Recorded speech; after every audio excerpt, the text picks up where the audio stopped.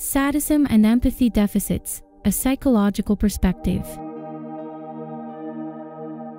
Sadism, often portrayed in popular culture as a sinister and extreme form of cruelty, is a complex psychological phenomenon that has fascinated researchers and clinicians for years.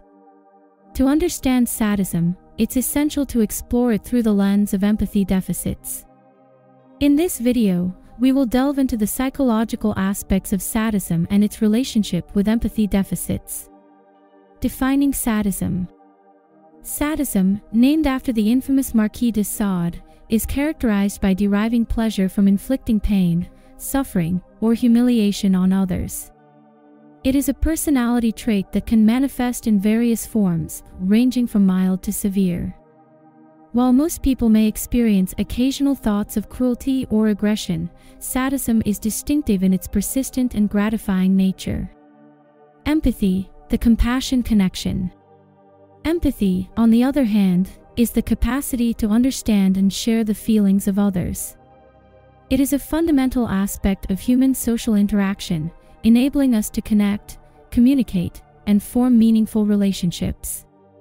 Without empathy, society would unravel into chaos, as our ability to comprehend and respond to the emotional states of others is central to maintaining social bonds and cooperation. The sadism-empathy dichotomy. Sadism and empathy are often seen as opposites in the realm of human emotions. Those with sadistic tendencies typically exhibit deficits in empathy. The inability to empathize with the suffering of others allows sadistic individuals to engage in cruel behaviors without guilt or remorse.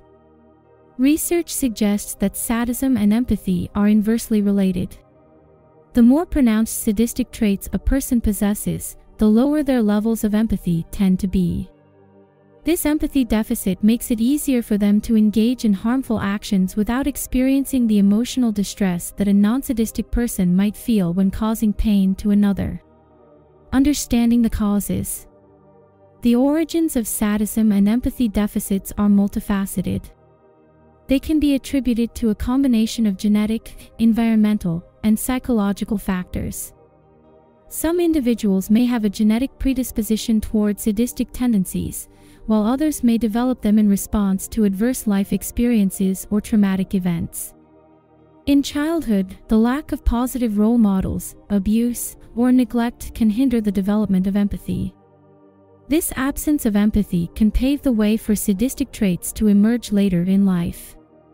Implications for society. Understanding the link between sadism and empathy deficits is crucial for several reasons.